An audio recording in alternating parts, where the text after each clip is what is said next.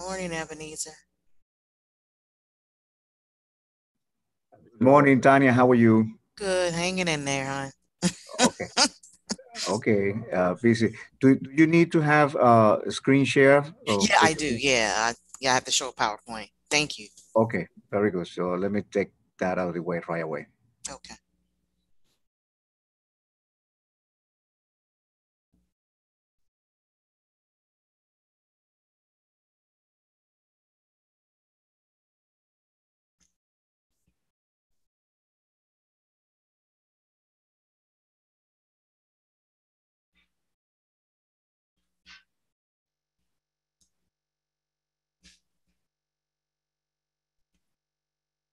Morning, Mary.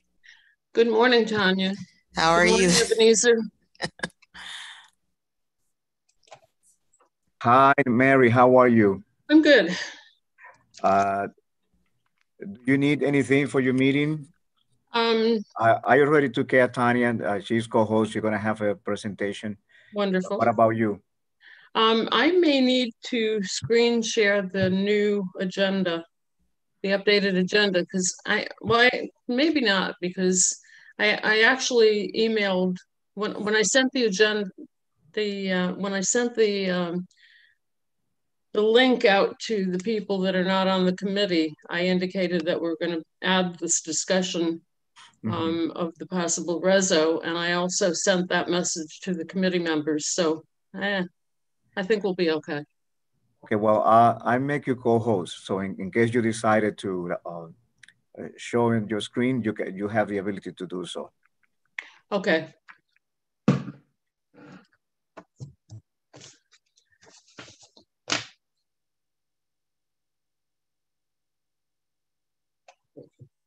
Call upon my experts to help me do that. I know where where it says share screen, but I don't know how to get the agenda from wherever and then bring it Yeah, in. So the thing with if it comes to that, you guys will help me out. yeah, when it comes to Zoom, you got to have it all the way on your desktop somewhere. You have to have it up somewhere. As long as you have it downloaded somewhere on your computer, when you hit screen share, it'll show all the things that are kind of open. Oh, okay. And then you can click the Okay. one you want. Yeah, believe me, it's a lot to figure out with this I know. stuff. I'm still I mean, learning I'm lucky myself. I'm doing this much. Oh, you're doing great. I mean, how people had to just get up to speed so fast, you know. I still can't believe it's been like a year, over a year since we had to Right. start doing this. Yeah. Yeah. I still remember that first meeting. I'm like, wow, this is different. I know. I was like, the first meeting that I had, um, I went to the office because I didn't have a laptop, so I Mm-hmm. couldn't do anything in terms of hosting from home. Um, and thank God for Ebenezer and Chanel and Paola. They Mm-hmm. worked with me at the office. Mm-hmm. We had to Yeah. wear masks because had to be in that same big room because if I needed immediate help, I needed them right there on my Yeah. fingertips. Yeah. So it was like, oh Oof. my God. Yeah, it was something. Yeah. At the time I had a class in the morning and of course the Uh-huh. schools shut down quickly. The colleges just shut it down before even businesses Right. that shut. And I remember I would be in my bed, sitting up in the bed teaching class Mm-hmm. with my camera off because their suggestion at the school was like, keep your camera off. Now I don't do that, but I guess they didn't know how we were going to. So they were just like, just keep your camera off and so it was just a weird, bizarre thing. I know. And then when I got my laptop, because I had been tuning into the meetings finally when I got the laptop and stuff, and then it dawned on me, had the laptop and the ability to show my picture. I said, "Oh my God, now I got to get dressed." I I can't be know. on the computer in pajamas for a Zoom meeting, but Oh, I know that's hosting, the it's like, worst. oh, Yeah, sometimes I just hate having a camera on because it's like in places where it's not really good lighting, and it's like, or I don't want to show myself because I don't feel like doing anything. I know. And I might get dressed but no makeup on for the day because I'm spending the day in the house because it's raining outside. Exactly. It's like camera off. Yeah. Hi, Glennis. Oh, hi, Glennis.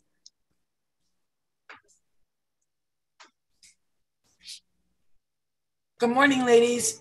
Good morning. How are you?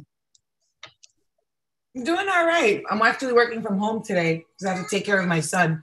Ah, okay. I hear him. Yeah, say hi, baby. Look, colors. Oh, yeah, colors. Okay, the robot. Colors. Okay, go, baby. Is he going to help us make these decisions? I know. Yeah, I don't really want work from home to end, to be honest. I was never really a person to like being in the office. Yeah. It's just me. I mean, I was a nurse. I wasn't, I was a charge nurse, but it's different. You're in the office, but and of course we had to spend more and more time as computers came in on the computer. So it was like I really didn't like that part because it took me too long to do it. Because I'd have to, if I'm doing blood pressures on, 8 patients that I've got to do blood pressures and pulse and whatever, and then in between, I can see that. I can see you being a nurse. I got it all on paper, but then I got to transpose it to the computer. And in those days, I needed to get another pair of glasses for the computer. Now I have trifocals, so I can see the computer, but I had to switch glasses too to put Albert. I can see you being a nurse. I can see that. Yeah. Yeah, that's a tough job. That's tough. They do I was a just lot. learning computers at that stage because I had a computer at home. It was a refurbished one, but I had kept it covered up. I got all these dust covers and stuff. I figured, And then we went to these classes they had in the park, and the guy said, take those covers off and play with it. You're not going to break it. I was like, okay. But anyway, good morning, Shuli. Good morning. Good morning. I'll be there in a moment. Okay.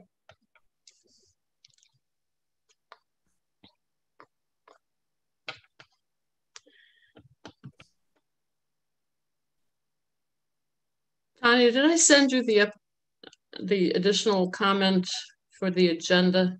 I don't remember if I sent it to you or not. No. Anyway, we're going to have a discussion because of things that I'll explain along the way, but of a possible reso addressing opening the senior centers. So I'll make it quick. Now. I'll make it quick. Yeah. I really need you to. Yeah, I'll make it quick. I'm not going to put you to 5 minutes, but I know. I need you to summarize stuff so that we can get into that discussion because it's really important and timely, and I need what I need to do is try to get that through so that we can put it on the executive committee agenda. Yeah, I hear you. Yeah, I'll make it quick. To get it done quick because we want these centers open. Oh, of course. Definitely. It's time. Yeah. Everything else is opening. Especially the summer is going to be hot, some hot summer months. People need cooling centers, to be. Seniors need, cool places to be. Yeah. Don't worry, I got y'all. Speedy beady do it. And sometimes you don't realize how long sometimes that when you're things sometimes you're like, wow, okay, this is taking, because like when I teach, like I have like a certain amount of time and I usually time it pretty well, never go over. You okay? Asthma. Oh yeah, me too. And I never, I had bronchitis, but I'm better as far as that goes. But the cough, I just took some cough medicine. It's not kicking on. Yeah, constant coughing is something. And then I get on the bus, and of course I cough cough, cough, cough. Yeah, then people look at you, especially nowadays. They're like, They move, like, yeah, they're like, and Good you try to explain. I morning, always say asthma. Good It's way to asthma. clear a spot. It's not COVID. It's asthma. Yeah. Good morning, Lilia. How are you? I'm good. How are you? Pretty good. Good morning, everyone. Morning.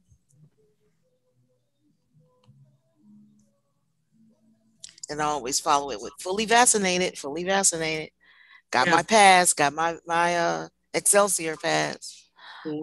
I got all that in February. Got my shots. Morning again, Mary. Sorry. That's okay, Shirley. We haven't really started because Right, I wanted good to log morning, in on Joseph. I was still on the phone. Good Sorry. morning. Alt tab. Please Morning. type dash into Google tab. JAWS Professional. JAWS Pro. Tanya, 2 meetings in 12 hours. I flew much. It's Sorry? been a lot. And there's another one tonight. I actually am on the Health and Environment Committee, and I repeat this again, and then Oh, sit on my. the committee and do what else Steve wants us to do. I know. I'm like, am I going to tune into the Health and Environment Committee tonight? I don't know. It's usually good though. He does he runs a good shop, so Yeah. it's always interesting. JAWS version. I got the minutes, Mary. Don't worry. Good. Did you get my note about the updated agenda item? I did, yes. Okay. Shut off all my phones. I don't know. Here. Let's see.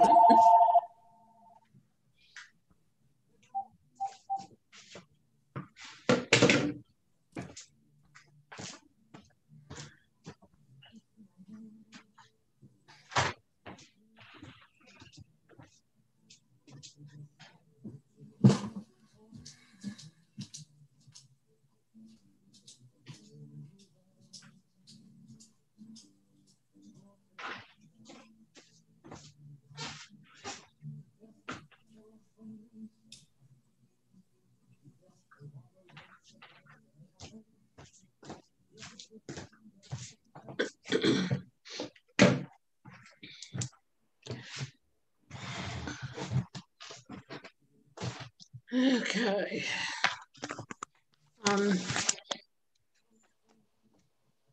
Expecting Richard, Richard to join us. And I haven't heard anything from Maria Luna. Vern, I don't think is going to be able to join us, and probably not Carol either. I'm surprised Shuli has joined us because everybody in the senior centers are frantically working on their RFP. I'll tell you why. Actually, I'm not even in the office today. My mom is having surgery, and I had to take her to the hospital, and I have to pick her up, but they don't let, because of COVID, they don't let you stay in the hospital. Right, exactly. So, and this isn't Presbyterian Uptown, it's Presbyterian Downtown. So Aguda that sponsors me, they're nearby. They're like a 15-minute walk away. So I asked them if I could hang out by them during the surgery. So there's very little that I can do when I don't have my staff around me the same way. So the RFP is on hold for just today anyway. So that's why I'm here. But we have the new, I don't know if Fern told you, we have the new monkey wrench of the grab and go meals. Yes. So monkey wrench. Oh, I didn't. The monkey wrench because frankly, they released that prematurely to the seniors, and the seniors got all excited, and we got all excited. And if you ask me, the reason they released it when they did was to cut us off at the Needs for Advocacy Day. And the minute Advocacy Day was over, they said, whoa, whoa, whoa, not so fast. We were ready to go starting Monday. Right. They announced this, and we said, great, the 10th, we're starting. Oh, no, you have to submit by the 12th and then wait for us to approve it. Last night at 10 o'clock at night comes 3 pages of guidelines of what they're insisting on. So it's not going to be nearly as fast. I would have started Monday, but I can't get approval by Monday. So they, it was just for Advocacy Day. They wanted to make it look like they were reopening. But the seniors are very confused now. Oh, here's Alana. She knows about this too. Yeah, I know. We were going to start Monday also. I had to cancel the caterer. I canceled the caterer. I had to cancel my food order. I had already placed a food order. I could not cancel my disposables, which I'm going to be billing to DFTA by the time we start anyway, because I ordered 8 cases of trays. These things don't come in 5 minutes. So I had to order them, and then they tell me, oh, no, we didn't mean the 10th. Well, yes, you did. It says 10th on the email. No, that's not how this works. So, but also it was on channel New York 1. It was on, excuse me, it was on DIFTA's Instagram page even. The seniors are all saying, but they say you're opening the 10th. They only did that to have a voice before Advocacy Day, to get us quieting down. I'm very upset about the whole thing. Svetlana heard a whole earful from me yesterday and then tells me it's bad for my heart. I said to her, no. Us calling you is bad for your heart maybe, but no. So that's just, we need that during the RFP. I'm just keeping my fingers crossed that they cancel out the whole thing, because you got that email from Allison Nickerson from Live On. Oh, you mean cancel out the RFP. So yeah. You know what? We're going to have to do this RFP sooner or later anyway. I know, so at least I don't want, to be honest, I'm not sure I want them to cancel it. I want them to post, to delay it. Yeah. Oh, that's what I mean. Yeah. Because to be honest, I already hired my grant writers. I already paid them. I don't really want to stop the whole thing. I'd like a little more time. Although, how are we supposed to project all these things? It's so silly. I can't project how many seniors are going to come to the center until they start coming. Yeah, we have so many people have passed away. We don't really know how many. We know some. Even how many are going to be comfortable with grab and go? How many are going to be comfortable with sitting down? It's a social experiment, and we're going to have to wait and see how that plays. Well, now it looked like the grab and go is definitely through June 30th. Is that what you saw? Which is ridiculous too. But because that deadline they put on the letter last night, the grab and go is till June 30th. Really? And what, July 1st, you're going to cut everything? That's not how once they start, they can't stop it. That's ridiculous. Okay, ladies, we're going to get started officially with the meeting. Tanya, you see how our committee's a little different than the other committees. We're a little more loose, in terms of, not quite so tight. You mentioned the RFP, Mary. Yeah. So I'm going to officially call this meeting to order, 10:40 a.m. I just might go on the phone with you guys, just to let you know. I might sign off. Is there a phone number to call?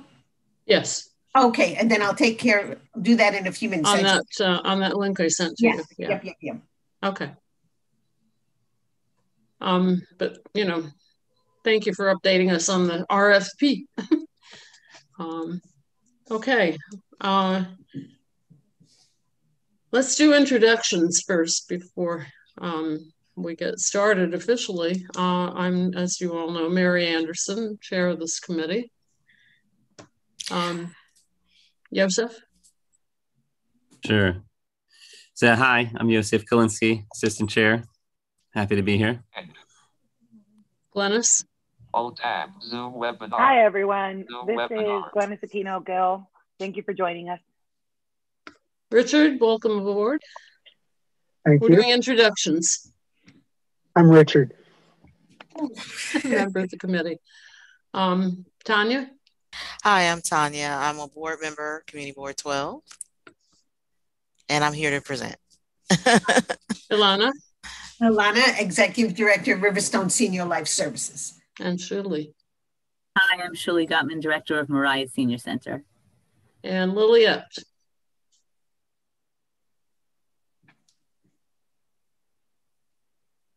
Liliette? Can you hear me, Mary? Can you introduce yourself? Liliette Lopez, Night Connects Outreach Specialist. Okay. I think I got everybody. Okay. So as Tanya said, she's here to make a presentation on the Washington Heights Noise Task Force, which I've been a member of also for a while. So this has nothing to do with the community board. It's completely a separate entity task force.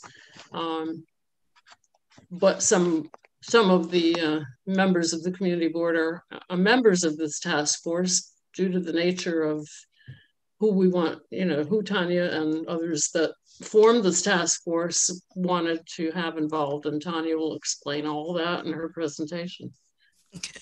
You're on. I will go ahead. I'm going to make this quick because I know you have a very important reso to deal with today. So, and Mary, keep me on track. If I'm lagging, just say speed it up. Yeah, we'll do. Okay. Okay, so as Mary said, this is the Wahi Inwood Task Force on Noise. We had our first meeting back in November. We started because we had a very rough summer in 2020. As many of you who live around here know, we had a public hearing at the community board on August 4th of last year, where we had over 400 people attend, from what I'm told, and including people from New Jersey and other places.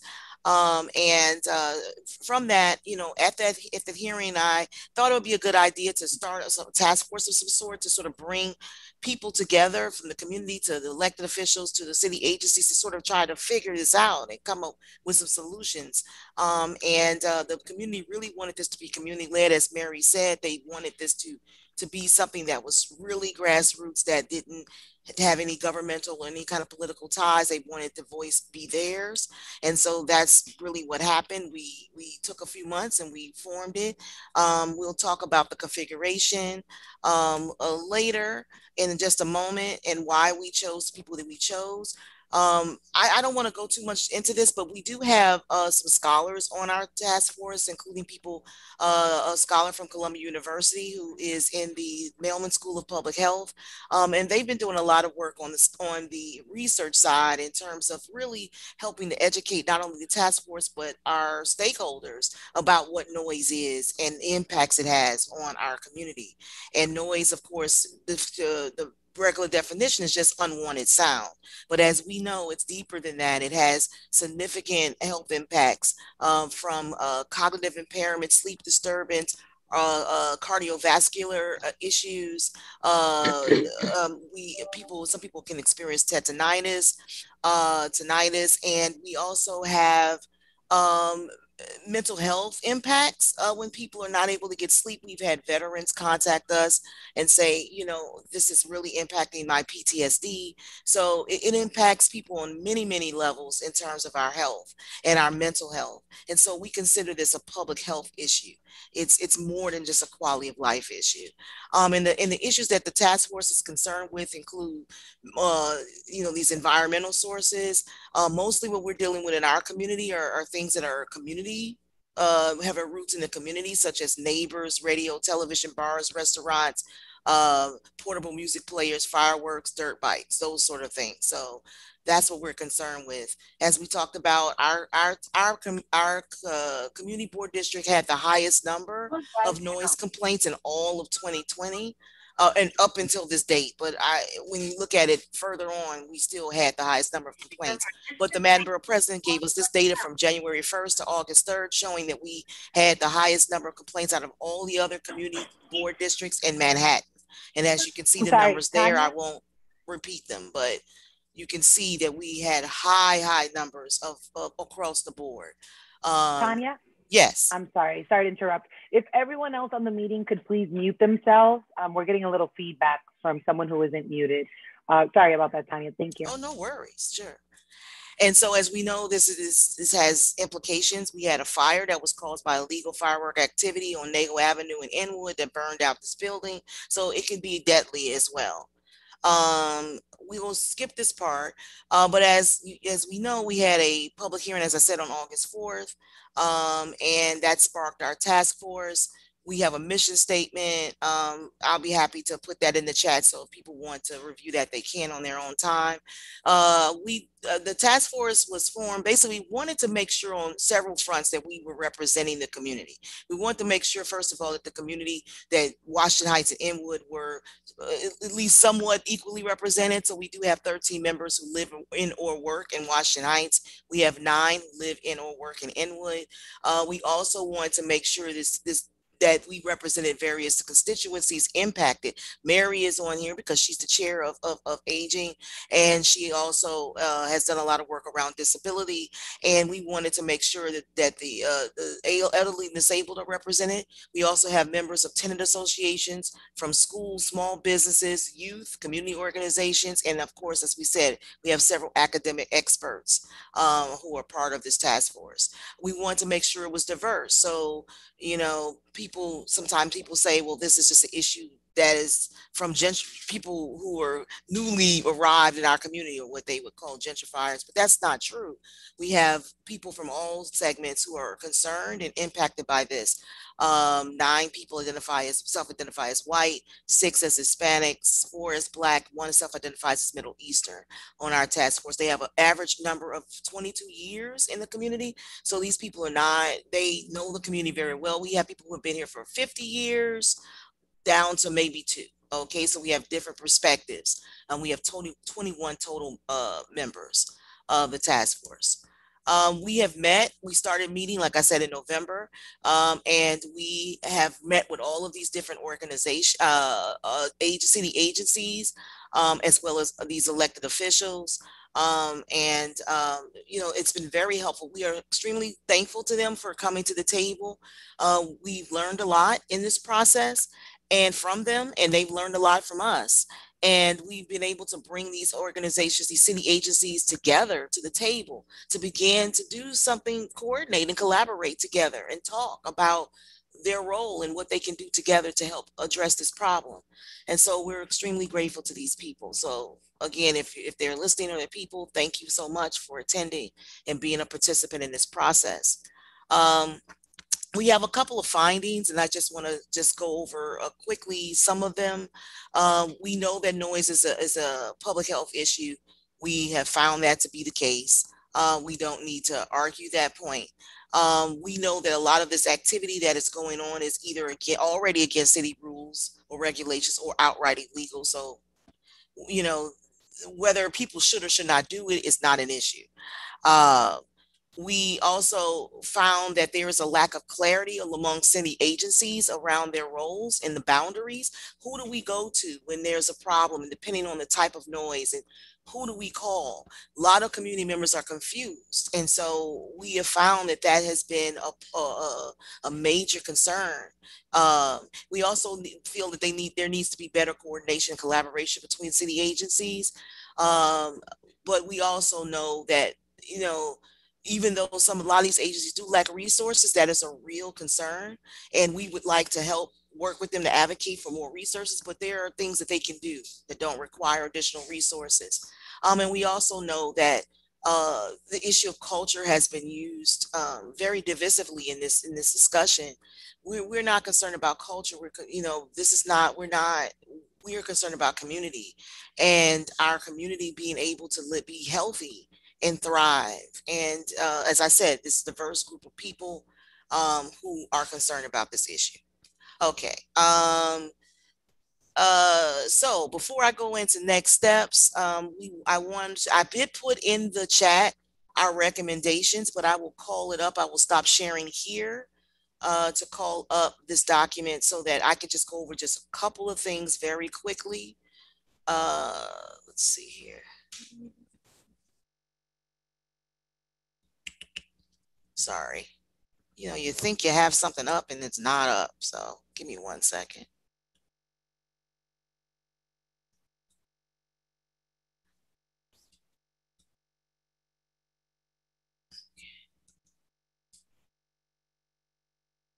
Okay, apologies.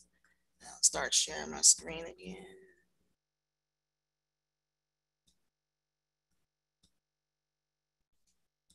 Okay, so some of these, can people see that? Okay, so one of the things that we wanted to do was we wanted the mayor's office to really create basically a chart so that people can understand what city agencies are responsible for when it comes to noise violation enforcement.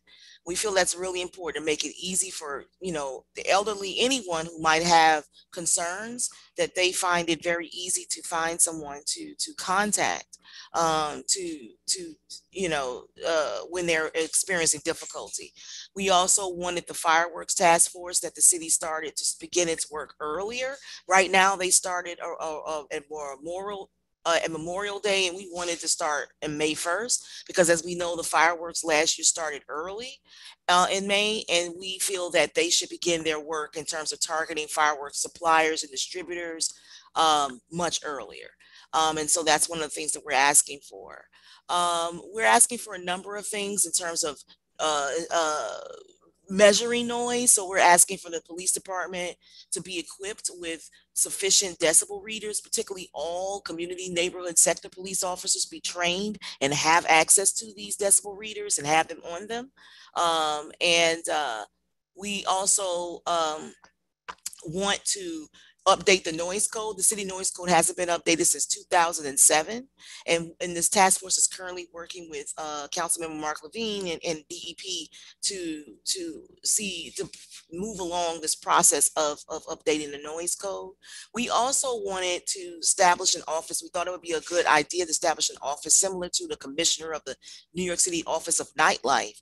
We want to have an office that deals with quality of life issues where we can basically all the city agencies can coordinate on solutions and address issues that come up, and the public have a place where they can go and bring concerns, because right now it's so many different agencies working in silos dealing with different aspects of this, and it's really not a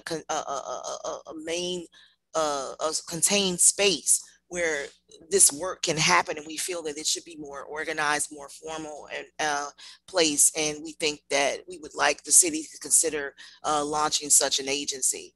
We want 311 complaints audited and analyzed, because right now we noticed that the 311 complaints are closed out immediately, even before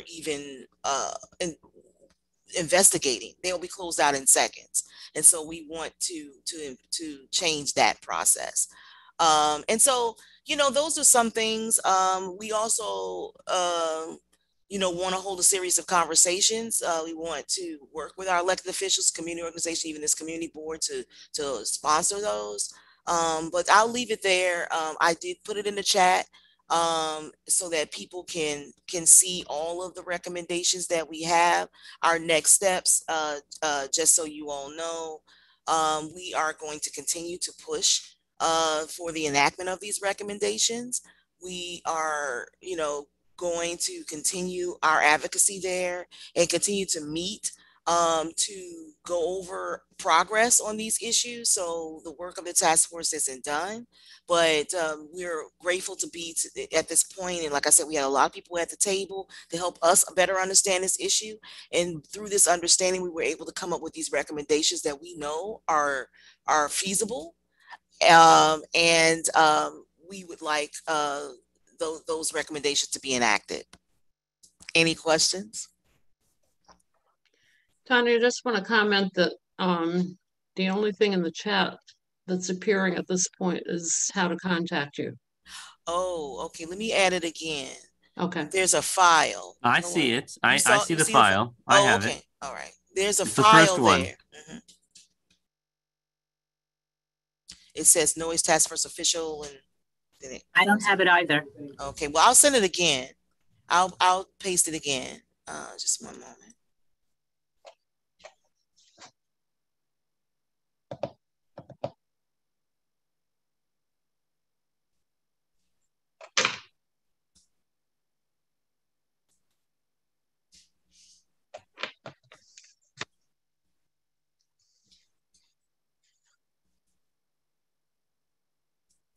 Okay, people see it now? So I put it through again. It's a file. Maybe I don't know how to see a file, but I don't see it. If you go to the chat. I'm in the chat. Okay, because it says to all panelists and attendees. And so I put, it's a PDF. You don't see it? I don't see it. Yeah, it's not coming through for me either. I have it. I'm going to incorporate it into the minutes as Okay. much as I can. Okay. Okay, great. Yeah, apologies. I don't know why it's not appearing for some people. Yeah, this Zoom sometimes does weird things. Maybe it depends which kind of device you're on, perhaps. It could. Yeah, I just didn't want to, because I know we're short on time and I didn't want to go through and read all of the recommendations, but Okay, so it'll be in the minutes. So yeah, and I will send out to everybody anyway. Yeah. Okay. And that's fine. But if anyone has any questions, I'm happy to take them. Like I said, we're grateful for Mary and her participation in this. We feel that the voices of our older residents. It's very important, those who are disabled, and how they're impacted by this. We have someone on our task force, for example, who has hearing loss in one ear, and how all of the noise makes it impossible. They're also a business owner, so they make it impossible for them to like be able sometimes to hear because of all of the noise, the dirt bikes running, zipping by, and all the fireworks that going off. It really is a serious situation, and we are, you know, it saddens me when it's just reduced to just people complaining, because that's not what this is. It's real. It has real impacts on our community, especially in Washington Heights and Inwood, because we have a very dense community, so people are living closely together, and so noise has an even greater impact when we have dense communities like that. And this is all, and we're also going to be releasing a full report, which will contain everything, names of the task force members, all of our findings in terms of the academic side, the research that's been done. It'll be a full report. We're going to come out with that next week. But this is just, you know, a preview of some of the things that we have discovered as part of our process. Great. So Tanya, you ready for questions? Yes. Okay. I'm going to go by the hands that are raised. Joseph, you have your hand raised? Yeah, no, we're just going to say thank you. And just to share with everyone here that Tanya's put in, I don't even know, countless hours into this, and she has a lot more to say even on the topic, and we just only hit, you know, the highlights here. But to realize that this is a major issue in the community, and just how else can we support you in your work? That's basically my main comment and question. Yes, encourage all of the city agencies to enact our recommendations. You know, you can write them, send them emails, call them, you know, really impress upon them that you've seen the recommendations, that you would like for them to enact them. Because at this point we can talk, and like I said, we've had many conversations, and for some of the agencies we've had them at the table multiple times. But it's time for us it's time for action. And as I said, there are things that can be done. And there are some agencies that are doing some things. Like I know the NYPD has really stepped up their confiscation of these dirt bikes, some of these illegal dirt bikes. I've seen them stepping up. And I know that the 33rd Precinct has done some joint operations with DEP already. And I know the 34th said last night at the Public Safety Committee meeting that they're are going to be meeting with DEP next week to begin to plan some joint operations for the 34th and 34th Precinct. There's some forward movement on that. And we had a meeting with the Parks Department yesterday in the NYPD to come up with a plan to address the issues in our parks, because as we know, our parks were overtaken by unlicensed, unpermitted, parties, alcohol and other drug use and things like that. And people live near those parks. Our parks are beautiful. And we want them to be able to enjoy them, but we also want people who live near them to be able to not, you know, be able to sleep and work. Okay, so let's move on to the, are there any other committee members that have questions? Welcome, Maria.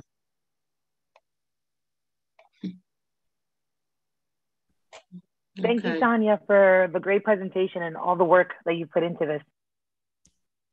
Thank you, Glennis. Okay, we have other folks who have questions. Have Marielle Ali on the chat, on the committee, on the participants also, and she has her hand raised. Marielle.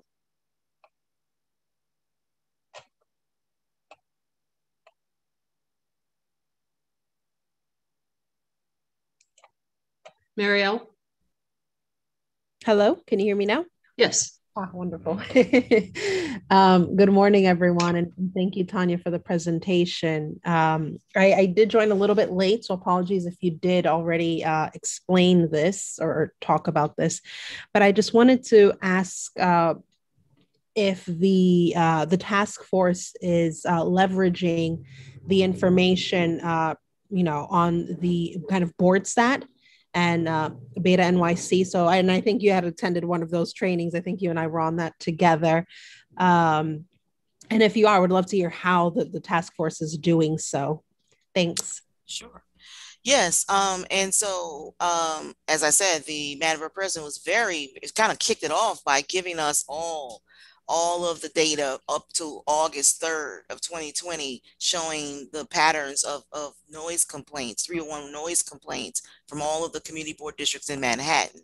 So that was very helpful because we did use that to show, look, our community specifically has a real problem and it's worse than all of the other community board districts. And we need attention to this matter. So it's been very helpful. We also have had Beta NYC at our meeting, task force meeting with all of the other city agencies to talk about ways that we can better utilize the data and also integrate more into the data system so that it captures more of what is happening in the community. For example, a lot of the DEP noise complaints, they don't get captured in a lot of the regular noise complaints. That's like a separate system. And so we're talking about how can we integrate like DEP noise complaints with the NYPD noise complaints. And there, there are other problems with the system in terms of, lack of being bilingual, in terms of being able to, file complaints. It's a lot of problems. So we have had them at the table, and we are continuing that conversation in terms of how we can improve that system. But BoardStat is important, but a BoardStat pulls from 311 data. So BoardStat, of course, would be improved once the 311 data itself is improved. But BoardStat has been, for me, it's been invaluable. I go to it a lot. You can search by location, you can search by a building, you can search by, a block, there are many things you can do. You can search by specific types of noise complaints. So the community, this is a tool that's out there and available to people to use to see where problem areas are in their community. Certainly. Thank you so much. And thank you for putting the link in there. You're great resource good for everyone.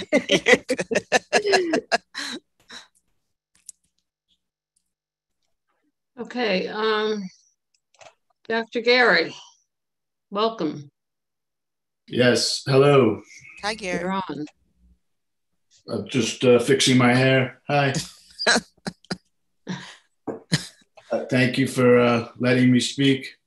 I guess you can see me. How about my face? Can you see my face? I don't know. But I can't, you could see my face, but I can't see myself on the screen. Well, yeah, I can see your picture, but yeah, my your picture. Yes. My picture of me and my wifey? Or yes. Oh, okay. I'm always so confused why in the time of COVID where we can't actually see each other sometimes to speak, like at the general meeting when they don't let me speak, but I'm not going to get into that. I just wanted to let's get back to the reason you raised your hand. Oh, I raised my hand and I lowered it, but it was already raised, but I'll take the opportunity to speak. I'll wait till the part where you guys are talking about the seniors going back into the, I'm sorry, I'm late, but are you guys talking about trying to open up the senior centers? No, this is the presentation of the task force, the noise task force. I thought I saw on the agenda something about something. You did. That's the next discussion. Okay, so I'll wait till that. I'm sorry. Okay, so just lower your hand. I did. I thought I did. Oh, it's okay. Lowered. Oh, now it says raise hand. There you go. You got it. Oh, my bad. I'm dyslexic, so.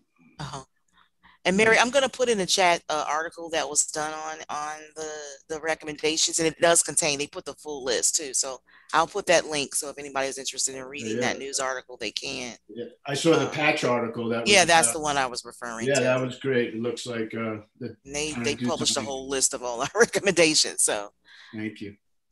Okay. Cheryl Miller. Yes. Good morning, Welcome. everybody. Can you hear me? Yes. Yep. Hi, Tanya. Hi, Cheryl. Hi, how are you? I'm just giving my kudos to Tanya. I was on the meeting last night and traffic and transportation, and I want to just give her my full support. There's certain things I can't do, Tanya knows, but I'm here to give my full support of this task force and all the hard work that Tanya's put into it. This is really, really, really, really needed in this community. This is our community. This community belongs to everybody. This is a diverse community. It doesn't belong to one people. It belongs to all of us. This is a very diversified community. And like as Tanya said earlier, there's many of us, I've been here almost 15 years already. And there's people here 40, 50 years. I have neighbors that have been here 40 years, 50 years. And I know, and I'm a senior, and this is greatly affecting my health. I mean, greatly affecting my health. I already have health issues. So we need to send a clear and present message that this is not going to fly in Wood and Washington Heights. This is not Party Central up here. This is not the Indy 500. This is our community, and everybody has the right to sleep and enjoy their apartments. Thank you again, Tanya. Thank you, Cheryl. Yeah, and I wanted to say it's really the task force. I mean, you know, these are all of the other 20 folks. They have been incredible. Like this is a collective achievement in terms of them. You know, they're community residents just like you and I and all of us, and they've had to devote a significant amount of time so far to meeting and engaging and doing this work. So I you know, this is actually the work of not myself, but the task force and all of the members there. We have, like I said, we have some small business owners. They have been facing their own challenges, yet they have been lending their voice to this effort. And I want to thank them. I want to thank everyone who's been involved. Like I said, I can't wait to, you know, put out the full report to thank them in there with, you know, list their names and thank them for all their work so far. And they've come up with it. They came up with these wonderful ideas in terms of these recommendations. You know, we met and we hashed that out, and you know, it was their idea, you know, their ideas. So, you know, I'm here speaking on behalf of it, but it's an effort, a collective effort of all 21 people. And I want to thank, you know, the academic members and the advisors who have really helped us to understand the issue of noise. Help us understand what studies have been done, what has been proven about the impact of noise, and who have introduced us to new technologies that can help us to measure noise on a community level. They've been incredible. And thank you, Tanya. I want to move on to a couple of other, I just want to find out who, there's a couple of people on phones, and I want to just figure it out. Hold on a second. So when I was speaking at general session, who's on the 914 number? 914-960? If you can unmute yourself. Let's see.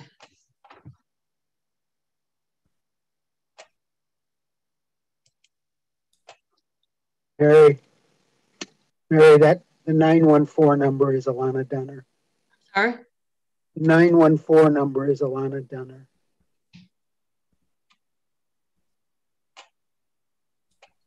I'm sorry, I didn't hear you, Richard. The 914 number that you just asked about, that's Alana Dunner from Riverside. Oh, okay. Okay, thank you. And there's a 917 number also. Let's see, 917. Who's on 917? 917-826.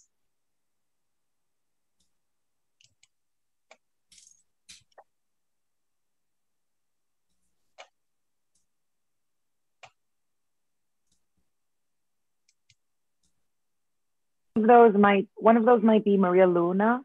I think you're right. She's right in the chat, and she's saying that she can't see us, but she can hear us. She's on the phone. Okay. So I'm pretty sure the 917 number is Maria. Absolutely, you're right. Okay. And I just put the link to the chat, to the Patch article in the chat, so people can access that if they want to. And it has the full list of recommendations as well. Perfect. Okay. if there are no other questions, which it doesn't seem like there are, Tanya, I want to thank you so much. Thank you. This is what, your fourth committee that you're presenting at, number 5 coming on tonight. Yeah. But I appreciate your perseverance with us, and certainly look forward to and thank you, good Mary.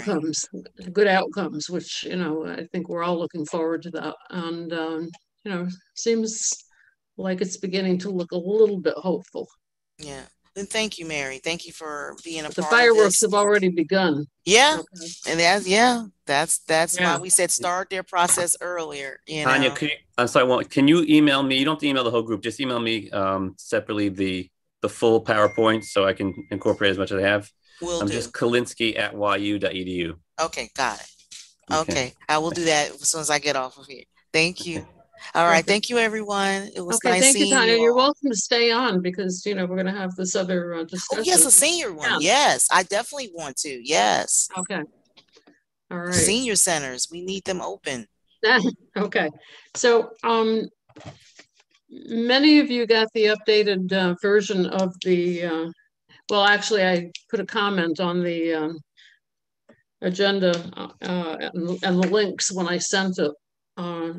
When I sent it out, there are people on here who did not get that information. But just to give you a little bit of background on this discussion, I have discussion of a possible reso addressing the need to reopen the senior centers immediately.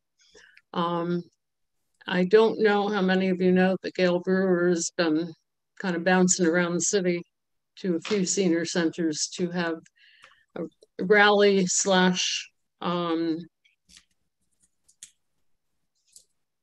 help me out,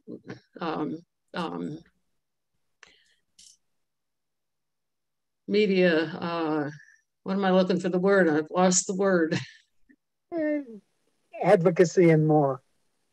Yeah, but I'm saying the rally, but also a media involved. You're saying it. Social media. No, live media. News. Huh? Anyway. Maybe you can just call it a media presence. One of the places that she opted with actually, you know, being invited to have this rally was at the ARC Senior Center on 174th Street near Broadway. 2 days ago, day before yesterday, right, Richard? Okay. Which I was at since I live close, and I'm also interested in getting these senior centers reopened because of the issues that are going on with the seniors. So Gail talked to me for a few minutes, you know, at the end of that rally, and asked if we had thought about doing a resolution to, you know, encourage the mayor and DIFTA and everybody else to try to get these senior centers reopened quicker, like now, because of all that's going on with the seniors in terms of social isolation and, you know, food desert and, you know, not being able to, you know, have access to healthy foods and exercise and socialization, et cetera, et cetera, et cetera. So since Fern Hertzberg was there, since she's the director of that center, and Richard Allman was there as well, since he works with Fern, mentioned it to them, and, you know, they certainly thought it was a wonderful idea. And of course, Fern being Fern and Richard being Richard, they've already come up with a few ideas, but I wanted to just throw it out there if people think that this is an important thing to do. Yes. Just speak out. I hear one yes. Yes. And it's not Maria, it's Carol. Ah, Carol. Okay. I'm at a different location. That's why you didn't recognize the number. I don't see how it's a great idea. And by the way, they came to Dyckman before they went to ARC. So we had a little input in it. and they actually did something quite clever. They took a picture of one woman sitting there alone wrestling with the domino table.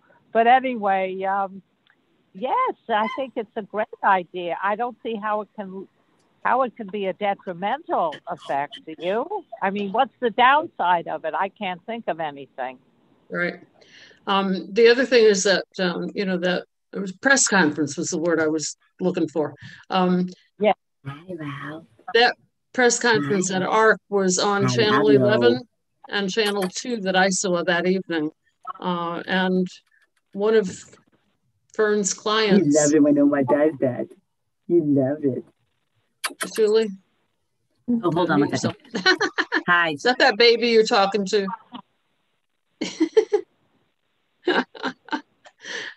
Anyway, one of Fern's clients was very, very well-spoken and outspoken, has been a member of that center for over 40 years, she said.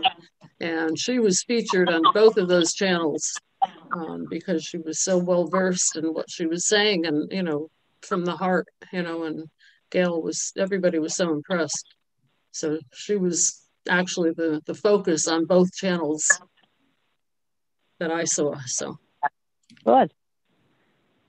The Spanish. Is there anybody on this call that thinks it's a terrible idea to do this? I mean, I don't think it's a terrible idea. I worry. I'm worried about the idea, but that doesn't mean we won't move forward. I mean, we are going to start doing grab and go. The DFTA has authorized grab and go. Mm-hmm. We have to submit certain, papers and so on, but grab and go looks like it's going to get started within the next couple of weeks. Okay. So that's the beginning. Okay. And I think, I think they want to see what will happen with grab and go. Will infections go up? If not, then they'll open up the next level. I think it makes sense to do it slowly. To me, it makes sense. Yeah, if I may, just to speak to that a little bit. I mean, I have seen the resolution that's in Mary's hands, and it's as much as it's advocacy for opening senior centers, it's advocacy for involving senior center providers in a planning process. Both of those pieces are in the draft resolution. And I think it's sort of, let's get this stuff going. And I think the consciousness that Alana brings is part of that. Okay. Alana's saying that they do have a plan in mind. Is that right? That's what I'm hearing. Surely chime in. We just got notice this morning, yesterday, whatever, that grab and go, we have to submit forms. Grab and go looks like it's going to get going. And I think there's some centers that are starting on Monday.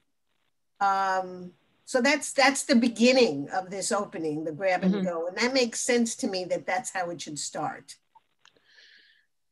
Okay. Anybody else? Well, I think I'm interpreting that that maybe the resolution is ill-timed. Is that something that you're thinking, Alana, that they're doing the grab and go and they do have the idea to see how that goes? No, I don't think it's, I think it can't hurt, certainly. It can't hurt. So you're thinking that we're not being pushy. Is that it? No, I think it's fine. I think we should do the resolution.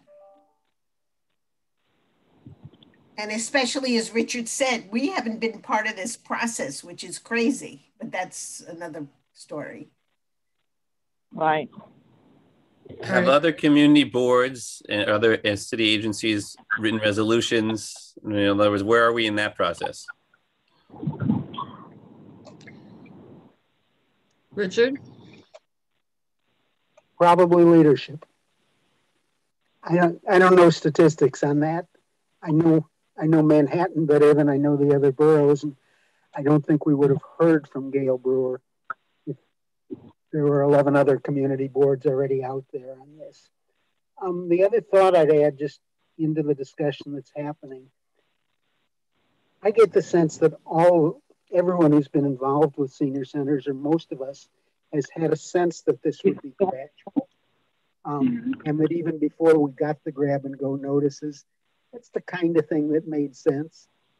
My own sense is that something like a full opening is quite a ways away, but those steps need to keep happening. And from my perspective, there needs to be a push to do that.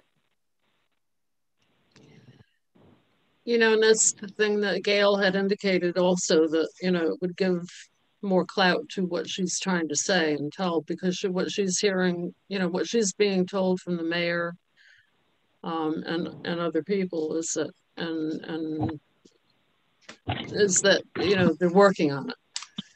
Well, working on it could take a year. Okay, but these seniors have been already more than a year. Yeah. 14 months without being able to attend their precious senior centers that they've been going to for 40 years. And, you know, it's a part of their life, and they need that. They really need that, because there's so much depression and, you know. But we can't forget that, you know, a lot of our members have died. Right. And we have to be careful. I don't want to just say open up. That makes no sense to me. I wouldn't want to just go there myself to just open up and get the whole thing. We have to be very careful and do it in various steps. So let's talk to that for a second, Ilana. Are there any protocols that we would say you can only come into the center if you've been vaccinated? In other words, what else can we put in place to make sure that it's safe for those that are coming back? Well, Yosef, I think it's a really important question. I don't know what we're allowed to say in terms of you must be vaccinated, or if you're not vaccinated, go to this side, and if you're vaccinated, go to that side. I think there's going to be a lot of litigation around this. I worry about one of my staff members in our memory center, who has very close contact with people, is not getting vaccinated. And she's a fantastic worker, but I don't know what I'm going to do with her. I don't know if I could say, I'm sorry, you're losing your job. But I certainly wouldn't want to send my relative to. No, there's two different things. I agree with you. There's a lot of legal things, and I'm dealing with some of the stuff on the university side. There's one thing to whether you can, what you can tell a worker. My understanding is you can't mandate it, but you can. In terms of people coming into your domain, right, into your senior center, you can, I don't know, again, you have to check out the legalities, whether you can tell someone they can't come in, but you could definitely recommend, you can definitely use language of saying, those, you know, we strongly welcome those that have been vaccinated, and we are looking together as a community to create a safe space, and so on and so forth. There are things that we can do for sure. In addition, yes, there should be some legal counsel. Again, I don't know who that is and how that works in the city agencies and stuff, but it would be silly, you know, to say everyone come back without having any guidance or any recommendations related to vaccines. We're waiting for guidance from Department for the Aged, for the health department. You know, some places have mandated vaccination notices, but you know, the colleges are, the airplanes are. I don't know. The ball games are. Right. And the impression I have is where we're going in that direction. What's that? Mandating vaccines. If you want to be a public citizen, you have to be responsible. And yeah.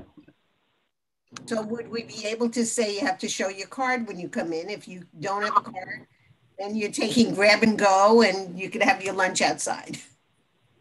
I can't speak on the legal perspective, but yeah. I think these are the questions that need to be asked to counsel. Shuli, you want to say something?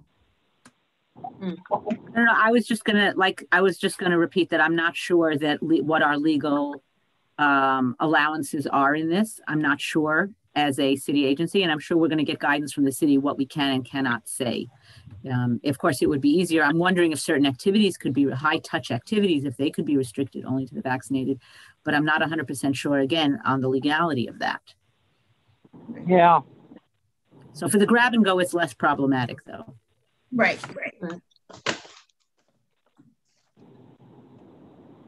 Richard, any other thoughts? Well, I guess I read this as much in two ways, and one big part of that is kickstarting a better and more inclusive planning process. Do I think we should be going step by step? Yeah, grab and go being the first step of that. And I guess I should be saying we as well as I. That's the main thought. There's this blank wall we seem to be coming up against, and that's something we need to get past. The couple of the times that I've seen CB, Yosef's question was on target. The times that I've seen CB12 take leadership on something, I think we've had real impacts that were worth the effort. Now, do we need to sign something, Mary? If you have is there something for us to sign on to? Well, I think that, what I want to do is read through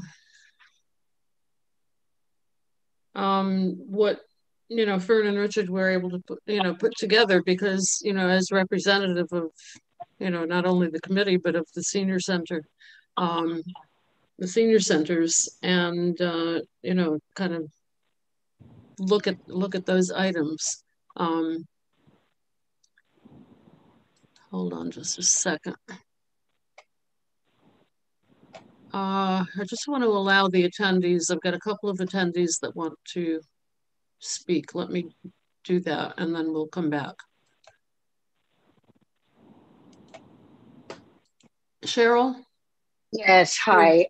Okay, thank you for letting me speak. So as a senior myself, even though I've never, really gone to senior centers, but I understand, where there are a lot of elderly people and they really need that socialization.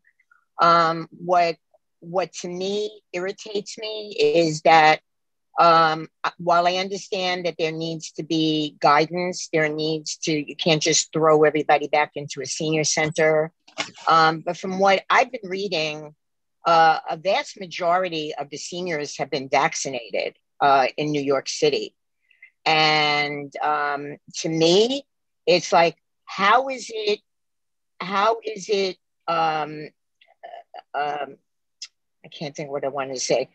How is it not an issue for the governor to be just taking maximum capacity off of indoor dining? To me, when people are sitting at a bar, how is that different from letting seniors to go back into a senior center?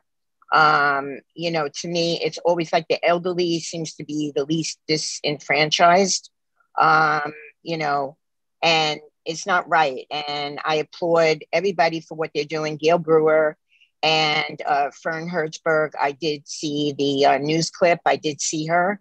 Along with Mark Levine. I believe Councilmember Mark Levine was there as well, right, supporting this. And I think it's something that really, I don't know who it would need to go to. I believe that Gail has been pounding the drum to Mayor de Blasio to get this going. So I don't know, senior centers are under city, not under state, I believe. So, so I would think that this is something that people need to be, voicing to the mayor, that this is, because they're opening everything else, Broadway in September, and, no crowd limits at arenas and sports stadiums in the next couple of weeks. And yet the seniors are just, well, who cares about them? And it's not right. So I greatly support what you're doing, Mary, in getting these senior centers open. Thank you. And having the gyms reopen. Gail was like, ugh, about that. Yeah, exactly. Everybody breathing on everybody. What's the importance of the gym over the senior centers? Exactly. I agree certainly with Cheryl. Maybe I'm naive. I'm not attributing these negative things to why senior centers are on the last of the line. Again, maybe naive. And I'll accept that. But I think seniors are the ones that mostly, have passed away, mostly died, and they're the most vulnerable. So I understand that they may be the last on the list rather than we're forgotten. But I may be totally nuts. That's, I would tend to agree with Alana on that the fear is coming from a place of a fear of liability. But I really do think that it is time, especially since the seniors were the first ones to get vaccinated. I think that's right. That their level of readiness to, and we have to consider their mental health too. And Right. we all know how hard it's been on all of us mental health wise, seniors especially. And that's a big part of their health puzzle Well, also I'm- when you're you talking know, about liability. I mean, I'm a senior and I know how I dealt with, came back from, my time away and everything was closed. And I said, oh my God, what am I going to do? And of course, what I did was end up, adopting 2 cats. So, took care of my depression. Let me just have one more person. Dr. Gary. Let's see. Yes. Go.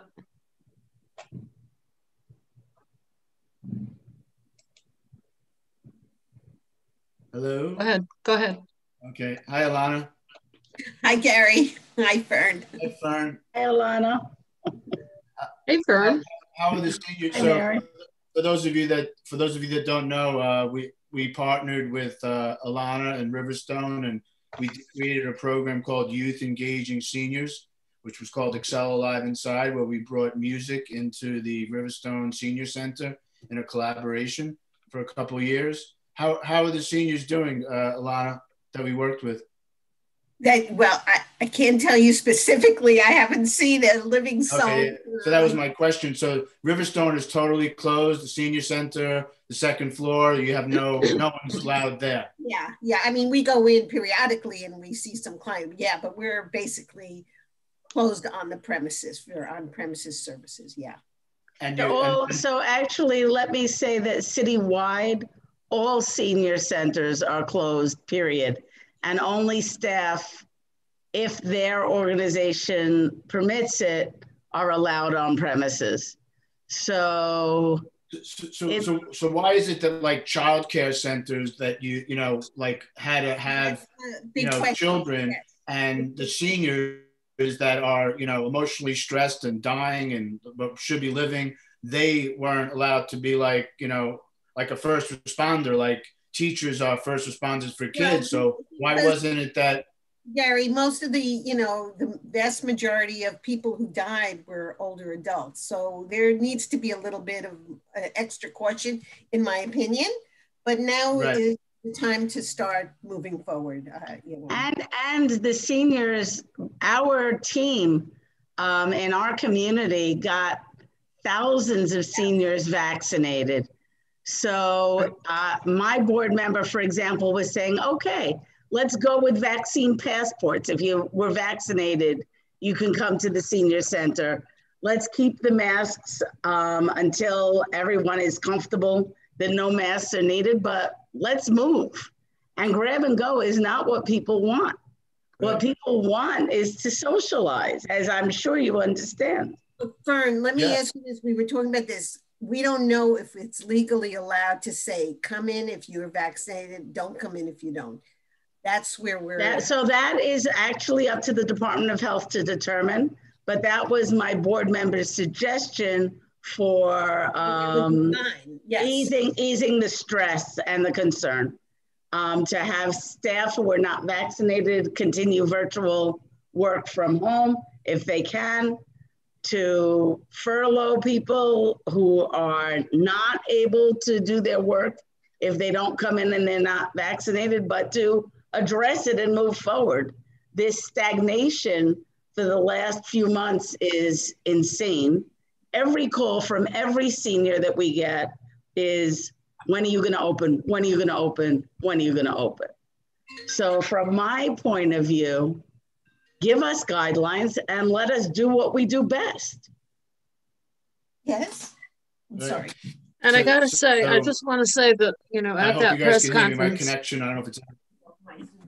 I didn't hear you, Gary. Go ahead. All right. Okay. So Fern and I, we spoke a few months ago about a creative idea a while ago, like even just to, one thing that I had the idea about with Fern was at least to start to give them some type of music. Or, I mean, I agreed that in terms of why can't we just do it one at a time? If there's 5 seniors that can go there safely with one person, isn't that better than none? I mean, can't we, you know, like that's how we work with the youth, one at a time. If you could help one person and see them in person and they're voluntarily coming, I know there's a whole bunch of legal issues, but I would just like to say that, you know, if there's any way that we could help in terms of Fern, we discussed like an idea of at least to give them music.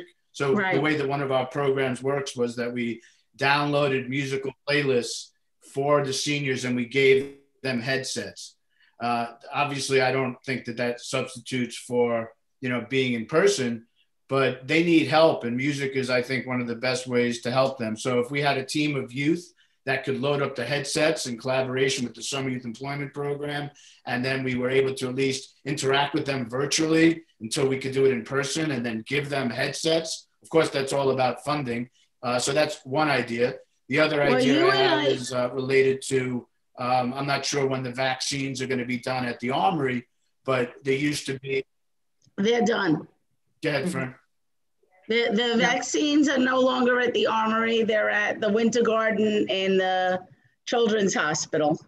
So the Armory is not being used for vaccines anymore. Okay. But Gary, send me, you and I are friends on Facebook. There used to be elders walking on the track.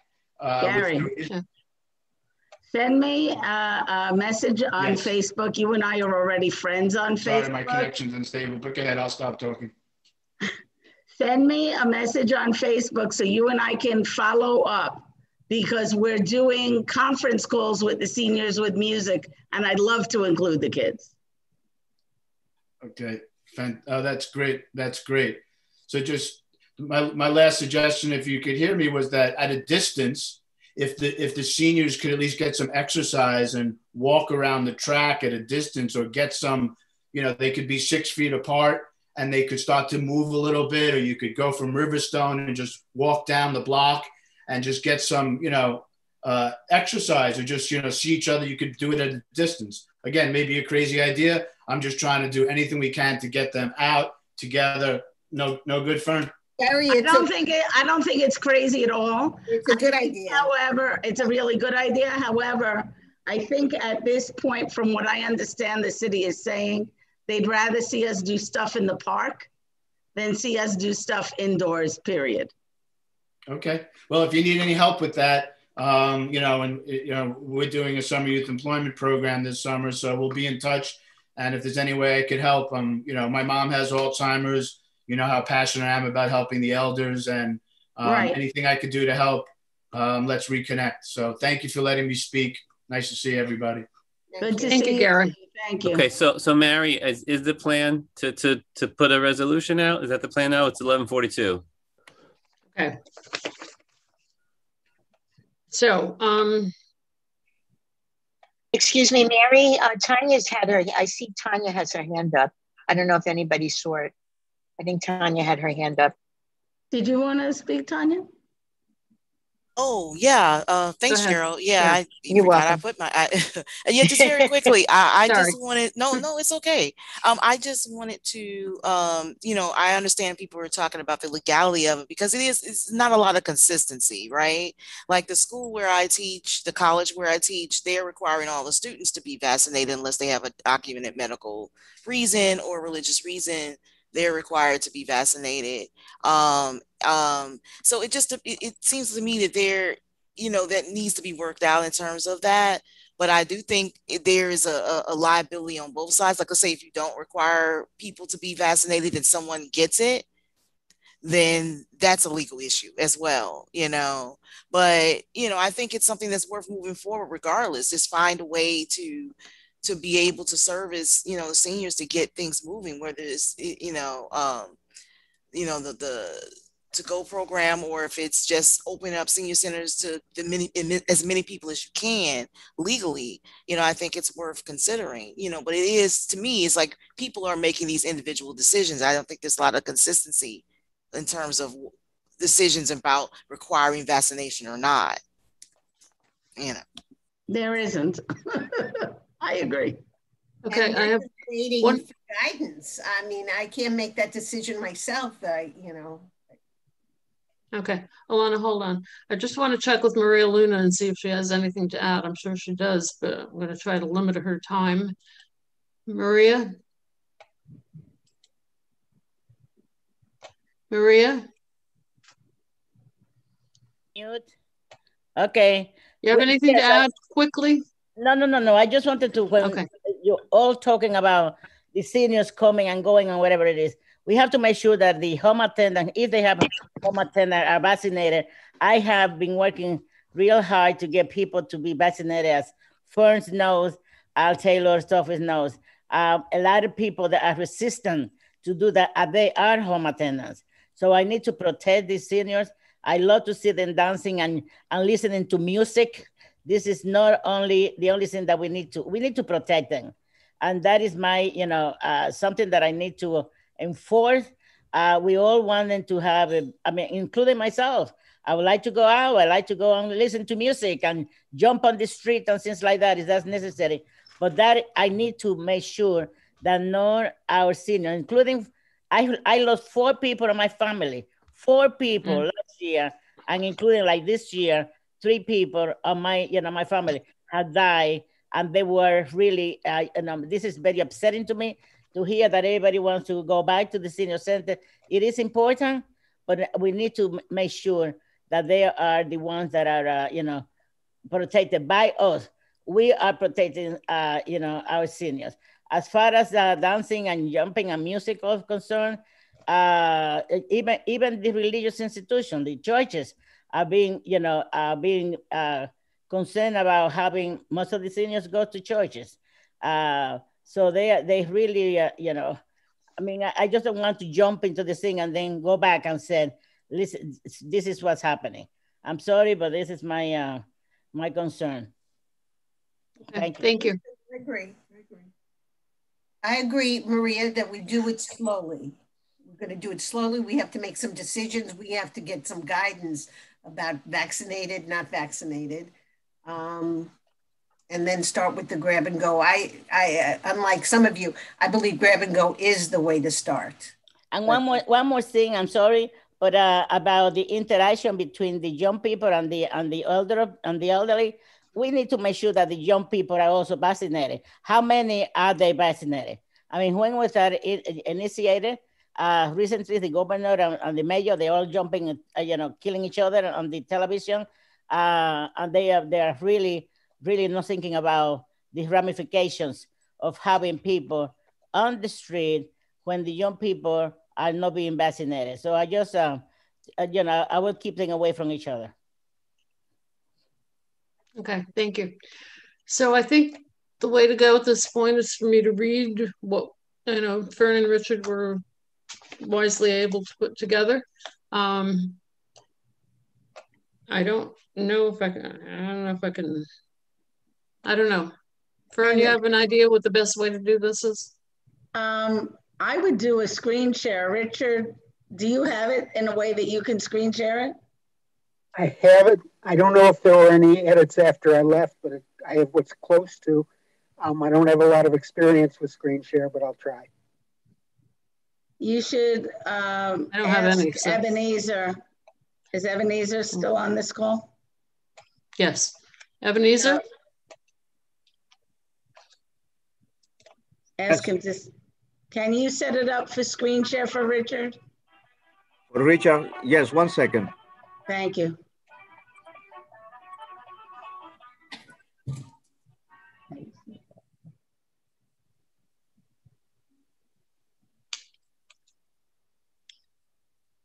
I don't want to be needed then. There you go.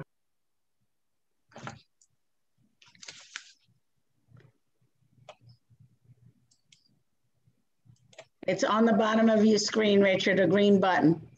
Should already be up there. No, it's not. Did you click on? There you go. There it goes. All right. That's the best way to do it. So if you would read it, please. You want me to read it, Mary? Yes. Whereas there are 9 senior centers in Community District 12. Whereas over 10,000 senior citizens are served annually by local senior, also known as older adult centers. Whereas senior center buildings have been closed for 14 months. Whereas offices, restaurants, gyms, and other gathering places are being reopened. Whereas seniors are often living alone and or isolated from family and friends. Whereas senior centers meet a wide range of needs and connections for their members and participants and connect them with additional critical services. Whereas many seniors live in food deserts and or face additional challenges in obtaining and preparing healthy food. And here's the core of it. Whereas the mental, physical, and nutritional well-being of older New Yorkers is at growing risk from the continued closure of senior centers. Further, whereas seniors throughout the city are speaking out about the impact that these closures are having on their lives. Whereas Live On New York and Manhattan Borough President Gail Brewer are providing leadership to amplify senior voices. And for a little bit of fun, whereas Mayor Bill de Blasio is himself becoming his senior on his birthday this Saturday, even though that isn't exactly what the resolution says. Whereas senior center providers have not been engaged in a sufficient planning process for senior center reopenings. Whereas seniors at sites that are not able to scale up quickly for reopening risk being left out of the benefits of partial service and full reopenings. And that's in there meant to walk that line between grab and go to all the other things that we may do step by step or fully. Therefore, Community Board 12 Manhattan urges Mayor Bill de Blasio, the Department of Health and Mental Health, and the Department for the Aging to address reopening senior centers as a matter of urgency and to engage senior center providers in the planning for immediate reopening.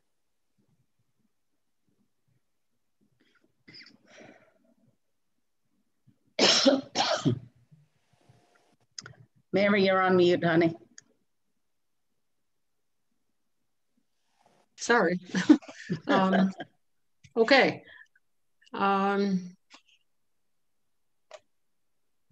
Comments from the committee?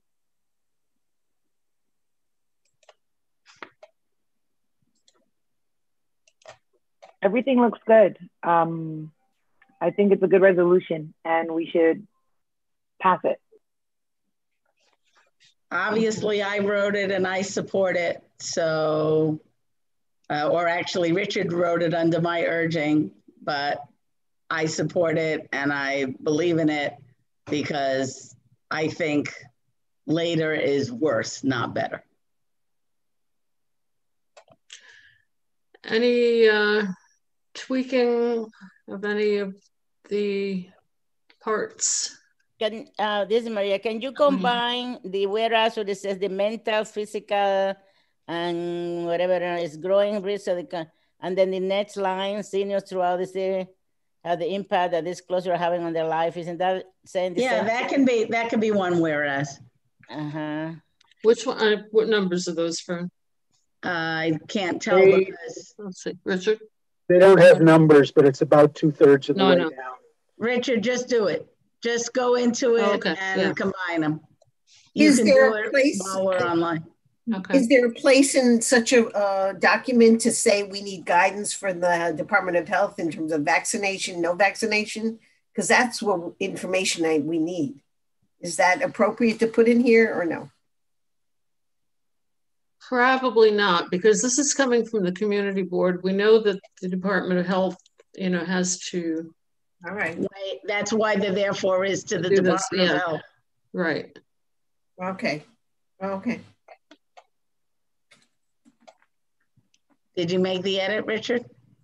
I lost the screen. I'll tell you what, I'll make the edit on the original copy and send it to Mary. Okay. Okay. Any other issues on the resolution itself? The reason I'm trying to finalize this is because I would like, at Richard's suggestion, that we present it at the executive board meeting on May 17th, I think. 17th, I think it is, yeah. Because we feel it's a more urgent issue than waiting for the full community board. I will, run it by the chair of the board, Eli Bueno, and try to set that up.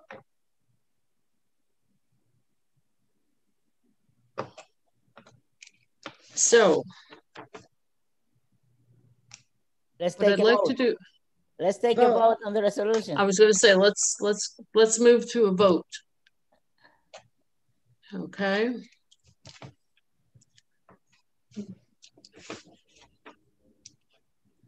So, committee members, Glennis. Yes. Richard. Yes. Joseph.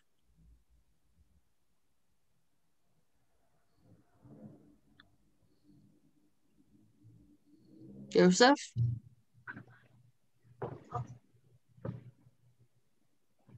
Maria. Yes. Carol. Yes. No, where you are. Carol Weeks, sorry.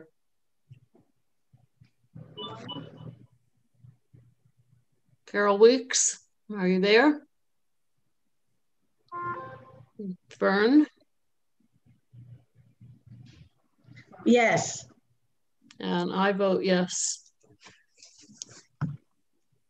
I vote yes as well. I'm sorry if I didn't answer before. That's okay. All right. Community board members. Tanya. Yes. Olga.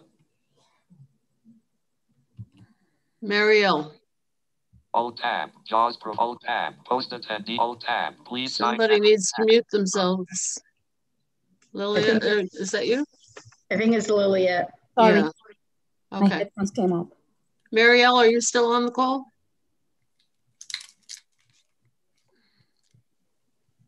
Marielle, Ellie? Okay. All right. Other folks that would like to vote. Shuli.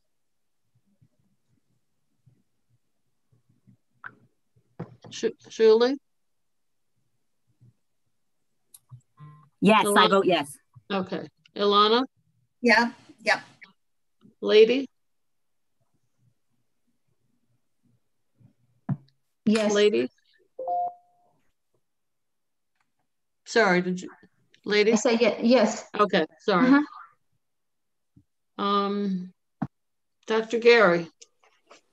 He had to sign off. He just sent me a text. Oh, okay. Liliette? Yes. Gloria Vanderpool?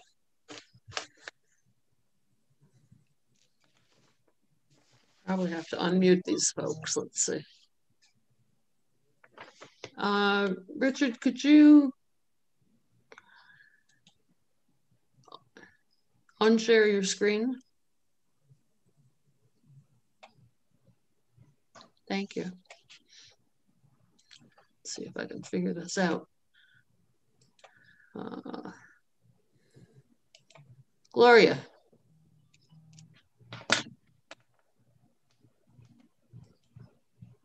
Gloria?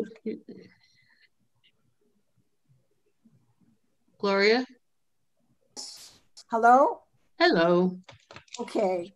You've heard all the discussion. We're voting now. I'm voting for it. Yes, I think it's an excellent. Okay, and thank you for joining us. Thank you for being. A very important meeting. Verna. I don't think Verna can vote. Oh, I abstain. Sure. Can you hear me? I can hear you. Okay. But I don't think you can vote on this. You're right. No, I cannot. I yeah. cannot. Okay.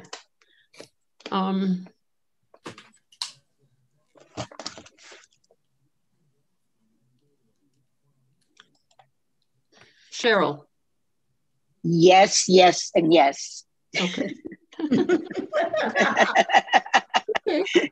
Good job, Cheryl. So raise your 3 hands, please. Let's see. I think that Bernard Grobman was on, but I don't think he's on anymore. And Albert Bianco also is not on anymore. Let's see. Is there anybody on that I haven't called on that wants to vote? I think I got everybody. All right, so it passes unanimously. Awesome. Thank you, Fern. And I'll send out the final version to everybody that's on the call. Okay. Thank you so much, Mary. I really appreciate it. I jumped on real quick. I'm in the middle of writing my RFP. I know. So I need That's to why jump. I wasn't sure if you were going to get in at all. So I didn't think I'd make it, but I got a text from Richard saying, please set aside a few minutes and join. So I did. Just if you'll bear with me 1 second. Julie, Alana, thank you for your quick response. And Julie, please send me your response as well. Okay. I will. Do we need some kind of linkage with this community board? Is that something to do? We could do one with CB12 Aging Committee. That would be good. Draft something and send it to Mary. I'm sorry. Yeah, that's what I suggested to Alana. Yeah. Yeah. That would be great. Do you want to write it or you want me to write it? I hate to give you more work, but I think you're better to do than me. I don't know what even to say. All right, well, I'm churning out linkages left and right, so I'll do it. Thank you so much, Fern. Okay, bye. Lady put in the chat that that's a good idea. I miss you, I love you. Thank you, and thank you, Tanya, for joining us. What a treat. Talk to everybody soon, and I hope I see you all at the Waikoa conference on May 13th. That's what I was gonna, yeah. Nice seeing you. I had that on my just for your info, announcement list. We're having a on the site staff meeting on Monday for the first time, just to let you know.